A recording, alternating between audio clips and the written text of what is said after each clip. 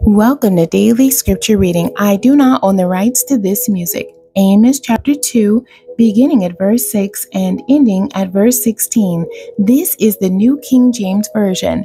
Thus says the Lord, for 3 transgressions of Israel and for 4, I will not turn away its punishment, because they sell the righteous for silver and the poor for a pair of sandals.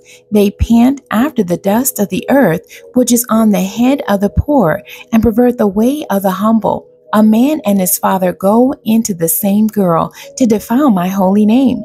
They lie down by every altar on clothes taken in pledge, and drink the wine of the condemned in the house of their God. Yet it was I who destroyed the Amorite before them, whose height was like the height of the cedars, and he was as strong as the oaks. Yet I destroyed his fruit above and his roots beneath. Also it was I who brought you up from the land of Egypt and led you 40 years through the wilderness to possess the land of the Amorite.